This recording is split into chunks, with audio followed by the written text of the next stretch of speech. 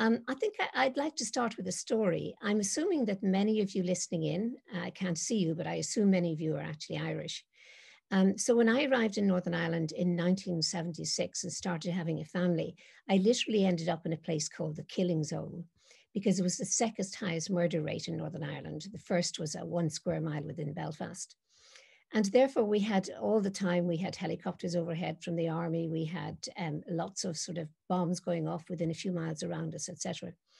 But one particular day really started me on the work when I opened the door and found some soldiers there looking for what they said. They wanted to know, was anybody in my house? And I couldn't figure out what they were asking. And I suddenly remembered that I had actually seen the IRA practicing in my back window a few minutes before that. And I thought, aha, that's who they're after. And I thought these soldiers, they were so young. There was somebody who was in their 30s, but mostly they were 17 or 18. And mostly they were men who had joined up because they couldn't get another job. And I looked out my window and I saw the young IRA men who couldn't get a job because they were Catholics in Northern Ireland. And there you had the challenge of two young bands of men basically setting out to kill each other because, in fact, of the way their societies had treated them. And that was a really interesting lesson. And that led to many of the questions that I ask in terms of starting my lecture now, in terms of looking at the book. Okay, so this is my... Okay, you'll see here that this is part of the cover of my book, which, as Leah has kindly said, will be available. Most academics' books are actually far too expensive for individuals to buy. So make sure that the library buys it for you. Okay, so there's the cover of it. And that incident between the soldiers and watching the young IRA men led to me to ask a whole variety of questions about what was happening in Northern Ireland. And in fact, led to my becoming involved in what was happening there, as I did for probably approximately the next 10, 15 years. And the questions were, how come that it happens that conflicts erupt so easily? You can see, for instance, I remember following Bosnia at the same time, and families who'd lived together for generations, suddenly they became enemies and suddenly they were prepared to kill each other. The other thing that struck me was that why was it that in certain situations there were more people who found themselves afraid and prejudiced against other people? And that became obvious as I moved around the world, involving myself in many of the conflicts that there were. Particularly the loss. I have two young children myself, both of whom were boys, and both of whom are boys. And the whole question of why people are so willing to actually sacrifice their lives for a cause that will bring them no material goods in many cases, but just some ideals that they're following. And this one, why facts matter so little in conflicts. I mean, most of you have probably been following the situation in the United States, where many people found it hard to accept the fact that Joe Biden had actually won. Why was that so problematic for so many, particularly many whom you would see as being educated and intelligent? Now, the reason I was asking these questions was, I don't know whether you've been working on theories of change, which are the way people change their mind and their behavior in a society. Now, it's very important that you actually understand why people do things before you decide upon your theories of change. So if in fact you believe that all people who are extremists are psychopaths, then you'd have a very different approach than if you think of them as people who are responding to inequalities. So it's actually quite important that we understand why conflicts do erupt so easily and why they continue. Now, I'm sure we've probably got some people who've done politics. And as you know, the traditional paradigm in politics is actually emphasizing the role of the state, the national interest of the state, and power in world politics. And that has been the main paradigm for, as long as political studies have been in existence. The problem is that many people who are undertaking politics at the moment are very confused because those paradigms are not fitting what we call the new wars of today, which are much more likely to be about identity and internal inequalities and exclusions. So I've actually met, I remember I work in Boston, I happened to meet the head of the Harvard International Politics, and he was saying basically they have very few ways of looking at these new wars, mostly because their stuff is about power, but this stuff doesn't seem to be about power, he said. And, it brings up this question, how do you argue with a suicide bomber? It's not what Juice asked, giving him material goods. It's so difficult to actually think about how you can address the emotions of people who involve themselves in the new wars. So I came across then an experiment that actually opened up something for me. It had happened because early in my time in Northern Ireland, I got interested in doing dialogue work between different groups, partly because I was living in the middle of a conflict. And I remember bringing together a group of SDLP, that's one of the sort of the non-violent political parties at that stage in Northern Ireland, and a group of Presbyterian ministers who were Protestant.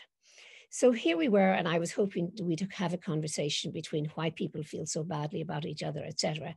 And we just about got around the introductions when one of the participants, who was a Presbyterian minister, stood up and he said, and he literally had tears in his voice, he said, "Mary, this is ridiculous. We know why we're here," he said, basically because you, pointing to the Catholics, want us to go home to Scotland, but we left there 300 years ago and we have nowhere to go. And he literally did break down and cried. Now, just imagine the difference that that made to the SDLP, who, representing Catholics, had always seen the Protestant side as those who had the power, those who had excluded Catholics, made sure they didn't get the housing or the political opportunities or the public office work employment opportunities. Think what difference that made to them when they looked at this man whom they'd always seen as representative of those people with power and saw that what he was afraid. And I began to look up then, how do you deal with people? How do you argue with people who are afraid? And there was a very interesting piece of neuroscience that I came across, which showed, again, one person talking to another. And they were trying to put in place with people who had particular convictions, something that really challenged what they believed. And they had their heads wired up to the MRI. And what they discovered was that when you put in front of people something that really contradicts what they hold dearly, what happens is they don't change their mind, they just freeze. So I became interested in what else could neuroscience tell me about in terms of the whole quest of peace building, which was and is my main focus. And I discovered the whole question of neuroscience, which actually helps us to understand, are there things in their genes or biology that will affect how we think and behave? In other words, if our brains freeze when we're faced with contradictions to our deeply held beliefs, what does that actually mean in terms of the hardware of the body? So I discovered, in fact, it was a burgeoning field. I became interested probably seriously, about a decade ago. These are the new sciences that are emerging. And for those of you who are thinking about how you might proceed in terms of sociology, it's happening there too. So neuromarketing is where, pretty well every business today looks at neuromarketing. And neuromarketing is based on the idea that people don't buy things very often rationally. They often buy things from emotions. So much of the advertising is done is to get at your emotions rather than necessarily get at your logic. Neuroeconomics and the World Trade Organization, the World Bank, that should be, not the World Trade Organization, it now works on the basis of neuroscience. It brought out a fascinating, really in-depth paper on using neuroscience to address issues of development and brought it out about 5 years ago. So they're basically saying, okay, what is it in the behavior of people rather than their logic that we can actually use to make our work more successful? There's even a neurotheology science now has been developed as well, neurolaw, etc. And this is where I'm saying that neurosociology seems to be joining the field, because I see frontiers in sociology. Those of you who are planning on an academic career will know that one of the curses of your life will be finding places to publish your work. Well, here's the frontiers in sociology are looking for submissions by April 2021 on the whole question of neurosociology, which they see as a new field for transdisciplinary social analysis. I mean, Professor David was talking about the usefulness of multidisciplinary studies, and I absolutely agree with her. And this is a combination of neuroscience and sociology. So good luck with those. You never know, you might get a job on the basis of publications in frontiers in sociology. What I discovered was that there was very little for the peace building field, and hence my current work. Now, the advantage of neuroscience, as opposed to the traditional mechanisms of I'm a social psychologist or a sociology, is that often we ask people about their ideas about things. But as we all know, as we notice a slight hesitation, as we do our own surveys, that often we're shaping what we say in accordance with the way we want to be seen. The great thing about the machinery, such as functional magnetic resonance, fMRI, electromyography, DNA, genetic hormonal testing, is that you actually can't cheat on them. If you are wired up to an fMRI machine, it actually is very clearly indicating which parts of your brains are responding. So it actually gets us beyond the problem that we have on terms of self-observation, etc. Those are the sections of the book. As I say, it'll be coming out probably May, June. I can never understand why these books take some of these books take so long to get published. But as I say, hopefully you can get your library to buy a copy of it for you. So this is one of my favorite slides, because even I've looked at it so many times, but I am still struck with wonder. This, of course, is the brain. Everything that happens in the world and your world is because of your brain. Every thought you think, every emotion you have, every decision you make, the children that you have, all are based on the kind of brain that you have, what the brain can do, etc. A most wondrous of human organs, of which we know not that much at all. And that's where I hasten to say my book would probably, I think I had 75 pages of medical scientific references to it. But the first comment I made as I began the ending of the book was to say, we're really just in the beginning in terms of what we know. So those of you who are interested, there's plenty of room if you're interested in progressing your neuroscience approach to any of your disciplines, because it really is just in the beginning. Just very simply telling you the way we look at it in terms of our approach to peace building is there are basically two parts to your brain. And those of you who are scientists, I know it's simplification. But we talk about the amygdala and we talk about the cortex. Now, the amygdala is mainly responsible for your feelings, your happiness, your fear, your aggression, anger, and your memory. Memory is very interesting. It turns out that memory is more about our current need rather than necessarily about the past. And I'll come to that when we come to looking at peace building. And then following on about half a second later, your brain, your cortex, front lobes begin to come into play. And these are about taking account of what you're looking at, who are you listening to, what are they saying, and you're trying to think, what sense does this make for how I respond, what I do in the future. It gives you the pause, as it were, for doing some thinking about right, wrong, thinking about what does this mean in terms of what I do in the future, etc. One of my favorite authors is a man called Jonathan Haidt, and he uses this to explain the way the amygdala and the cortex work together. Unfortunately, as you may not have guessed, but this little fellow on the top is actually your cortex. And the rest of the elephant, the whole of the elephant, just marching away is your amygdala. Now, I know I'm talking to a group of either, university students or perhaps university faculty. And you, of course, believe that you sitting on the top, you are much more powerful than that, certainly much more powerful than most other people. But I have to say to you, even those of us who spend a lot of our time using our brains, and by the way, I think that's why some of our disciplines are so narrow, because we are people who are trained to use our brains. And that is a problem. We can't quite remember how powerful emotions are. But let me ask you, do you remember falling in love and how irrational that was? Do you remember losing your temper and thinking, oh, why did I lose my temper? What happened? Do you remember being at the side of a football field, those of you who are football lovers, male, female, and screaming your head off and thinking, oh my gosh, if my colleagues saw me, they would wonder what was up with me. If you've been in a riot, and I have both been in riots and had many students who've been in riots, and in fact, something very often does take over you, so much so that you sometimes can wonder afterwards, how did I do that? And if you ever worked with a passionately committed group, how that felt. This is where your emotions tend to affect very much the decisions that you make. Okay, folks, I'm trying to get on to, okay. So the thing to remember is that both our individual and our group emotions are often governed by the biological influences that take control. And they run an automatic response that's called what we call an amygdala hijack or an emotional hijack. And that's what happened in all of those things. What happened was your logical brain ceased to function very effectively, and you're taken over by emotions.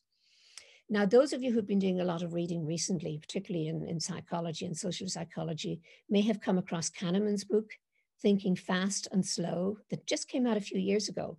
But it fits so well with what I've been saying in terms of the amygdala and in terms of the cortex. So he calls system one It operates automatically, quickly, and instinctually. And that is the first one that operates previously to operating consciously, which makes us think about, well, what does this mean? It's actually half a second, and we've known this by the machines we've used, before we begin to think consciously. Our amygdala comes into play, pretty well always. And that actually sometimes stops us in our tracks and actually means we don't go much further than that. And if we do go further, we will often remember that feeling and we'll find logical reasons that will uphold our moral or other thinking. So in other words, the very way we feel is often responsible for what we do, even though we don't quite understand why, that in fact we've often bypassed our cortex. However, the thing to remember is that our brains differ along how they respond to our amygdala. So you have a whole continuum, and some people respond much faster than others. And this is one of the things you need to remember if you go into somewhere like our field, the whole question of the sociology or the psychology of social change, that people come with differences towards uncertainty and fear. And scans can show us these differences, and genetics and hormones, etc., can show how our genetics, our hormones, our brains all affect how much we feel fear and what we do about it. And remember, it's on a continuum. We have people who are more closed. They find uncertainty harder to tolerate. And we all know people like that. Indeed, if we have children, we will know we have differences in our children. There are some people who have a greater need to have order and security. And that's often a part indeed of our children's lives. I have grandchildren, and certainly the toddlerhood is around getting some order. So if you say something is broken, I call it the broken biscuit syndrome. They like order. Where's the whole biscuit gone? And if you say something is this, a ship, and they say, no, it's a boat, you'll realize they're trying to order things in their minds. Well, some people have a greater need for that throughout their lives, and they often are more likely to support things like capital punishment, defense spending, to be anti-immigration and pro-segregation policies. It doesn't dictate their political choices, but often it influences their political choices. So you'll see in the United States, where we've done a lot of these studies, people like that are more likely to vote Republican. And then we look at those who can tolerate uncertainty more easily, more open, more curious. They actually like excitement, they seek novelties, etc. And they're more likely to be flexible and to alter their responses when they see it's necessary. Okay? These are often genetically based. I mean, we have identified a gene variant which affects dopamine, and people with this gene are more likely to be open-minded people who enjoy pleasure from, as I said, variety and diversity. And we can find it also through the startle response. You can do this with electromyography studies, where you can check how people respond to certain issues, whether it's blood or abortion or whatever. And the startle response will always tell you how conservative they are. The quicker they are to respond to a startle response, the more likely they are to support policies that actually are around security. The interesting thing is we can even tell in the United States, it's quite funny because it took me a while to figure out that people went to different restaurants. So some people would go, for instance, to Applebee, and other people would go more easily to Japanese restaurants or Indian restaurants. And it's actually true that people who have got the D474 gene are more likely to go to the newer kinds of restaurants, to Japanese restaurants, to Indian restaurants, Thai restaurants, etc., etc. Whereas others will tend to go to more traditional burgers plus. And you can all think of one person who loved the burgers who was in charge of the United States. The other thing it's really easy to tell is in terms of child rearing. Very different. Conservatives bring their children up very differently. They often believe that they really need order and they need authority. They're much more likely to be in charge of corporal punishment and to spank their children. Liberals tend to trust their children much more. They trust they'll be fine, don't need to worry too much about them. They'll come right in the end. So some people say, in fact, the quickest way to tell whether somebody is conservative or liberal is actually look at how they look at their child rearing. Since I suspect I'm probably talking to a lot of liberals, I have to tell you that the happiness quotient is less in liberals, and conservatives do tend to be more contented. Liberals, however, do tend to have very messy desks. Now, those of you who are surprised that things like genetics can actually inform opinions, have a look at this slide when you get a chance. And I'm going to suggest, by the way, Leah, if you wouldn't mind, that we could send out these PowerPoints to people afterwards, because I'm fitting a lot into it. But this is an extraordinary PowerPoint that shows you how much genetic influences different beliefs, like punishment attitudes, as opposed to how a shared environment, which might be a family, can influence them, and a unique environment, which might be, for instance, the university that they go to. And people have actually done enough tests, they think, to be able to say how these things will affect their attitudes towards, for instance, religion, sex, racial attitudes, etc., etc. The thing to remember, it is not that one kind of person is different to another. We speculate, and I tend towards evolutionary psychology. Evolutionary wise, you do actually need to have different kinds of people with different types of predispositions. And I can give it to you like this. So just imagine a tribe where there was one person who said, oh, I see the tiger. I'm going to shoot my arrow at the tiger. And somebody says, hold on a second. I see there are more tracks here. There's more than one tiger here, so we need to be careful. So you actually do need a real balance between those who are conservative and those who are more interested in novelty and perhaps not as careful as those who are conservatives. The thing I know now that I didn't know was that conservatism is really the majority norm through history. So every society you work in, do not be surprised that conservatism is actually where most people are. They've needed it. It's things that have worked, that they're alive and that they're here as a group. We do think that there has been an openness openness towards liberalism, and we think it's actually because societies that are becoming less deadly today. And I know some of you are probably undertaking some human rights classes with Professor David. And I do know that, for instance, it's interesting to see that it's Western societies that are more wealthy are actually, believe it or not, taking the time and the care to actually even think about human rights. You often find them less obvious, except by people who've been outside of a very conservative country. So there is something in terms of the less dangerous a society is, the more we can think about liberalism. And the other thing to remember is that everybody is predisposed and not predestined. So people can become more open, they can become more liberal. However, it can be much more difficult to affect some people than others because of their basic nature. Now, the next thing to think very carefully through is that it seems we have evolved for cooperation, and I'll get back to that, but only with some people and not with everyone. And I'm thinking in terms of the arguments of the European Union as to who do they share the vaccine with.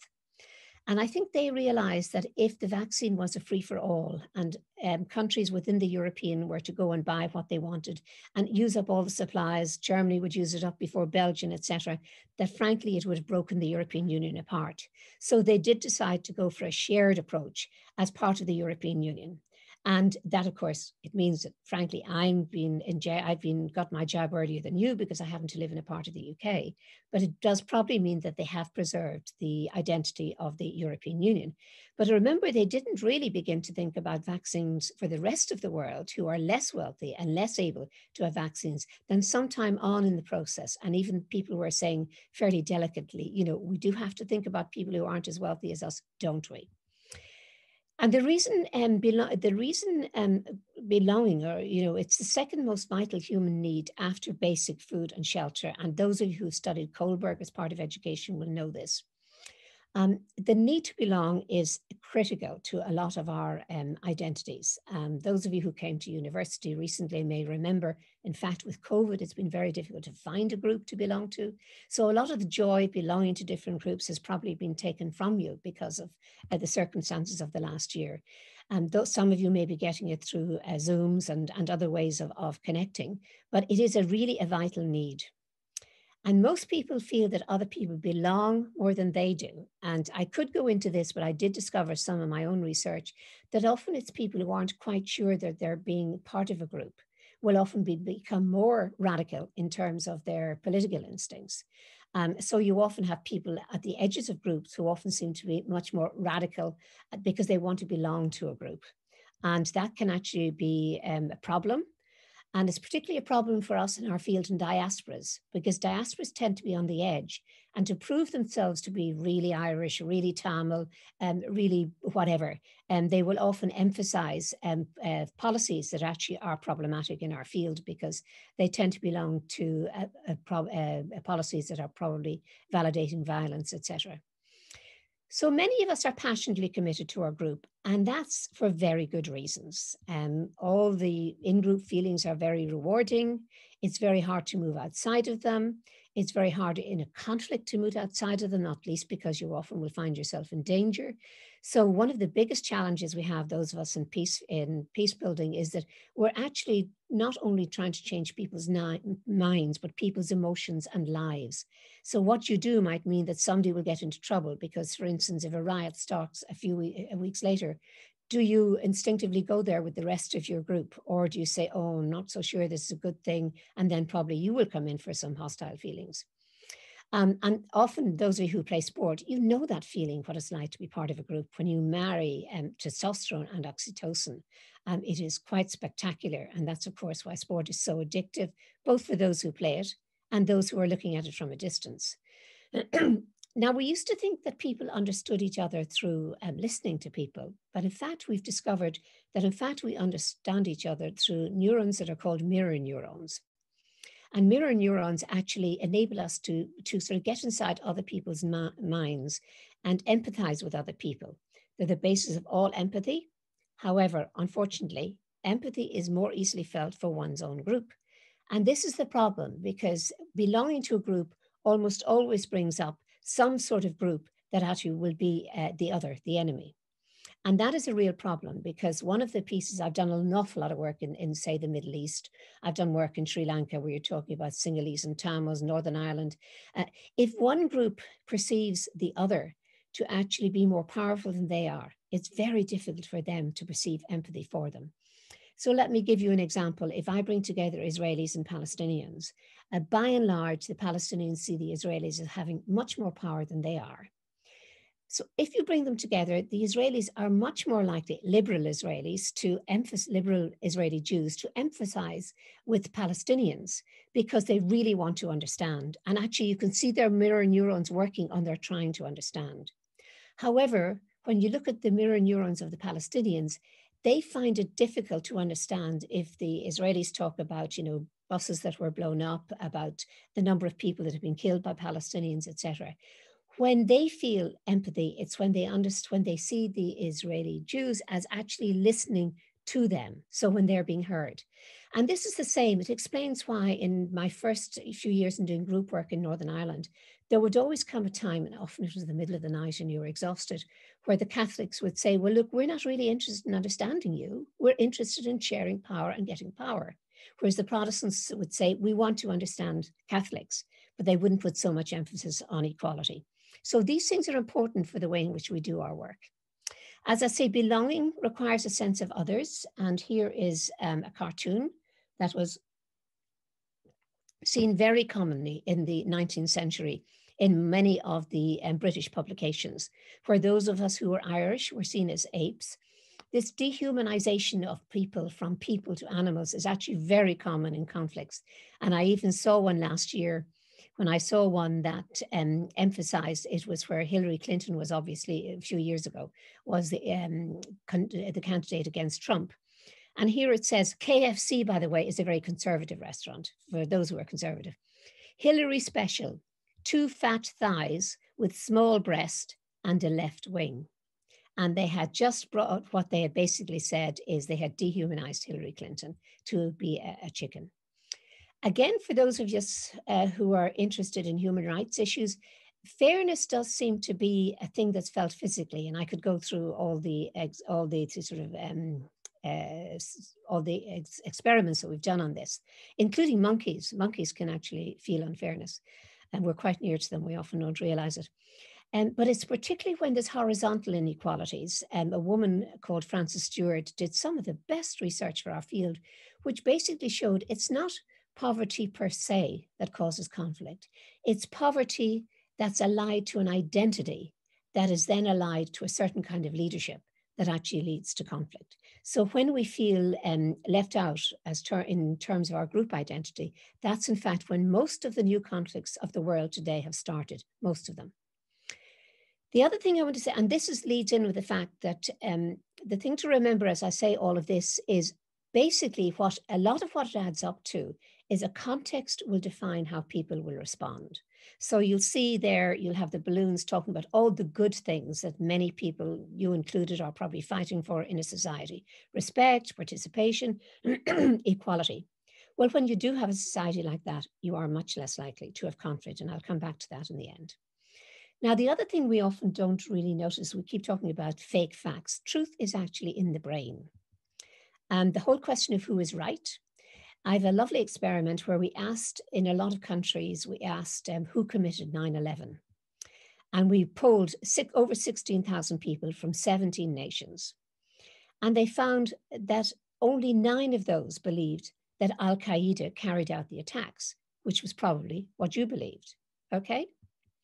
And actually go back and have a look at this. This tells you what different countries believed, who believed what. And we'll try and think of a reason why they wouldn't believe it was Al-Qaeda. So when asked who was responsible, Indonesians, Jordanians, Pakistanis, Egyptians, they believed that Arabs carried out 9/11. Okay, only that percentage believed they carried it out. And I actually had a funny incident where I was out to dinner with the Pakistani general in Boston, because I forget, I was with a group. And I said to him, who believes in Pakistan that was Al-Qaeda, or do they believe somebody else? And he said, no, he said, people don't believe it was the Arabs who did it. He said, we all think the Arabs are too stupid to do it. And I thought, oh my God, this is another, of course, form of in terms of prejudice that groups can have. 43% of Egyptians believed it was Israel who did it. Okay, guess why? 36% of Turks believed it was the US government. 26% of British said they didn't know. Now that may seem strange to you until I tell you 20% of US citizens still don't believe Obama was born in the USA. 50% of Republicans believe he wasn't. And nearly 30% of Americans believe he is a Muslim, including 43% of Republicans. I actually have met Northern Ireland loyalists who believe the Battle of the Boyne, which took place in 1690, is enshrined in the Christian Bible. And many US Christians believe that Jesus is actually mentioned in the Constitution. And the final one that's just become obvious in the last few weeks, many of Trump's supporters now believe that it was Antifa, the left, who led and encouraged the assault on the US Capitol in January the 6th. And you may think to yourself, how can they believe that? But they believe it because they need to, because most people need to belong to a group more than they need to be right. Most group beliefs come from group needs. I would have 40 new students every year in Boston, and they were all international students, mostly in their 30s, and 30% were Muslim, 30% roughly were Christian, the rest were Buddhist, Hindus, etc. And after we'd established who came from what different faith, I would ask them, how come you all believe differently? And they would all look a bit puzzled, because they had thought they believed differently because they believe the truth.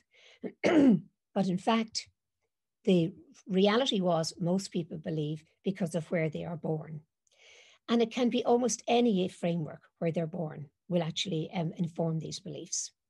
And by the way, before you think I'm knocking something like religion, I am not, because people with deeply held faith are actually happier. And I was just saying to a neighbor recently, I wish I had a deeply held faith, because I might be happier too. Because liberals, by their nature, are often questioning, much more questioning, whereas those who have a deep held faith find it easier. And this was where the study, I mentioned the study, it found that people who, when they're faced with people, different things for their beliefs, they actually freeze. And most of us do all we can to protect our group beliefs. I'm sure you do too. It's driven by the sort of social media sites that you look at. It's by newspapers. Most of us would choose to read The Guardian or The Telegraph. If we're in Israel, we'll read Haaretz or Jerusalem Post.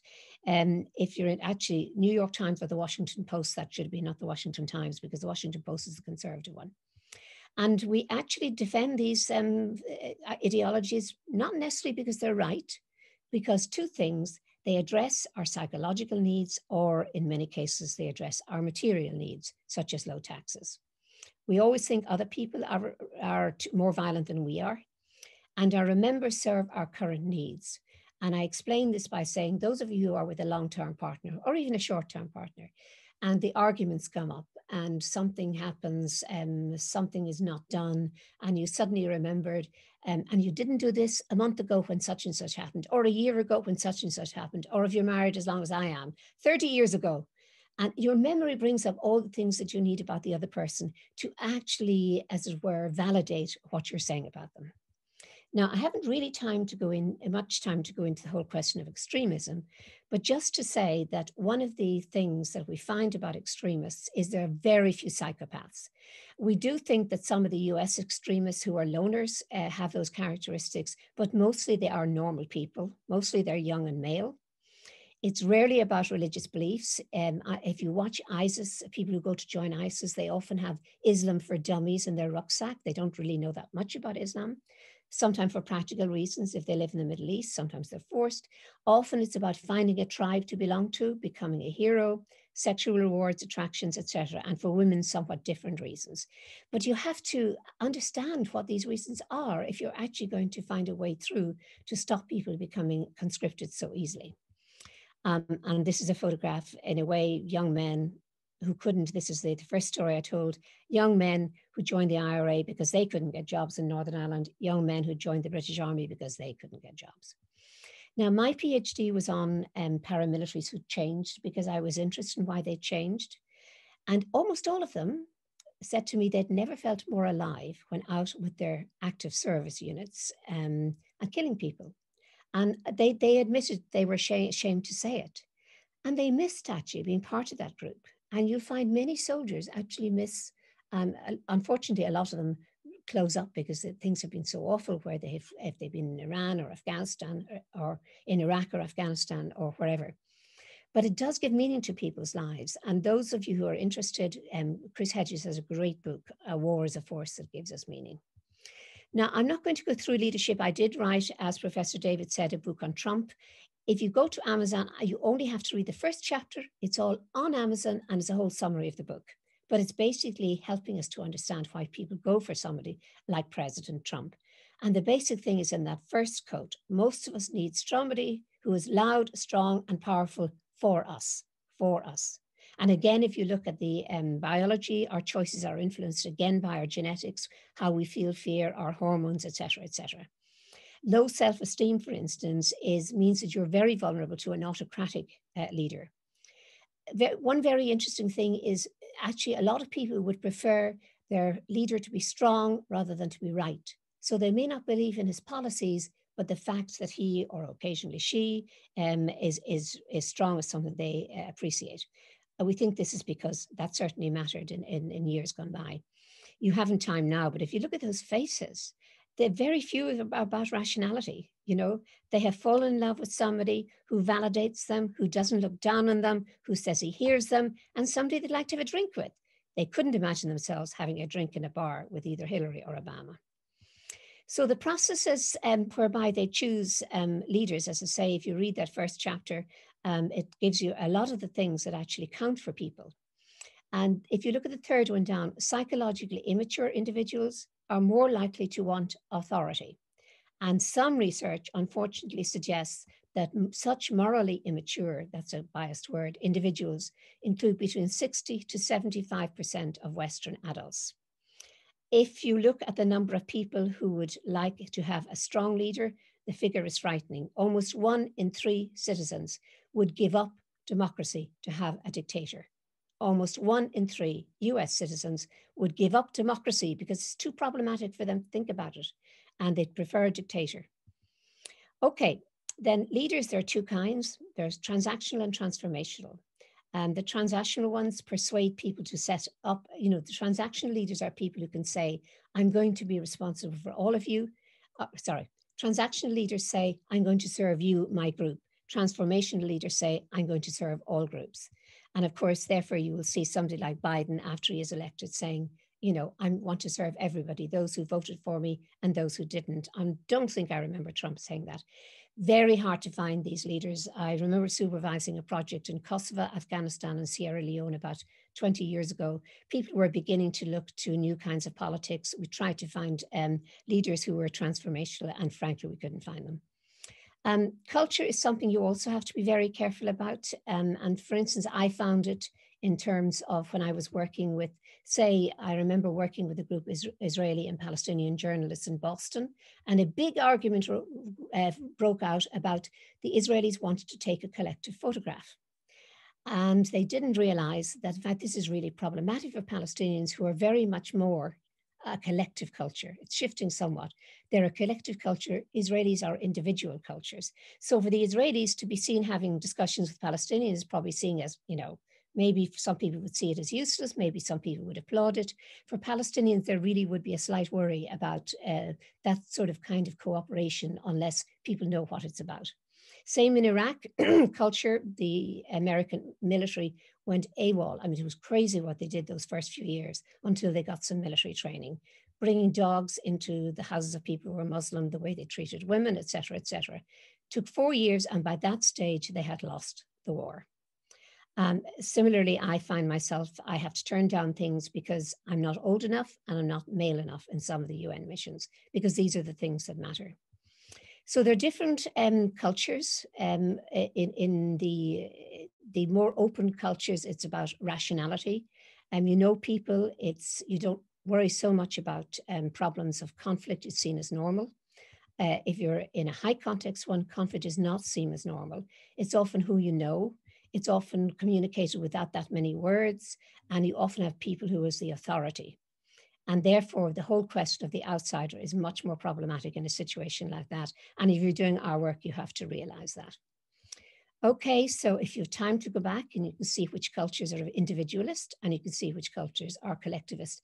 Ireland, I think, tends to be somewhere in the middle for various reasons I won't go into, but I think we do tend to be people who we know. We're quite a small nation.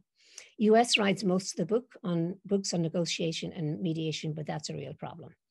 Now, I'm just going to race through this because this is basically social media is changing everything about wars, everything.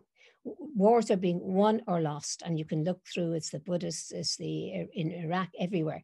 People are winning or losing wars by using Facebook, sometimes just to get donations, sometimes just to stroke up fear, sometimes just to get people in the West involved, etc. And if you look at the chemistry there that I've noted, if you go back and have a look at it, it is really problematic because social media favors radical ideas. It favors negative ideas. It favors people getting into a tiny group and huddling together. It does not favor openness, unfortunately. In fact, the more partisan a person is, the more followers they'll attract on social media. So that is really difficult. So the good news is, yes, we are as human beings capable of cooperating. Otherwise, we would never have got to where we are in our nations. Leaders persuade people to cooperate with each other through flags, parades, sports, etc., etc. So we have been able to move beyond our particular smaller tribe to bigger ones. Whether we can do that in terms of what's happening in the world, I'm not totally sure. So those of you who are interested might go back and think about this, that if we base our strategies on understanding some of these psychological and biosocial processes, we're more likely to be successful. In other words, working with the realities of human natures and not the way we'd like our nature to be. Now, I want to give you time for questions, but if you get a chance, you might go back and see what this means in terms of strategies that take emotions into account. Don't bother too much with fact checking. It's often about emotions rather than facts. Sometimes it's hard to believe that people believe what they do, but it often is that they do believe it, but not for the reasons you can understand. And the whole question of people need groups to belong to, and this is tied in with the whole question of why many young men have gone off to join ISIS, etc. And the 10th one there, I've already said, if we ensure societies where people are at their best and not their worst, it really helps. Lowest crime rates are seen in countries which have very effective law enforcement, social welfare systems, and restrictive gun laws. So in fact, we could just change the context rather than looking for evil people. And just remember, above all, individual and social change is possible. It's just people change in different ways.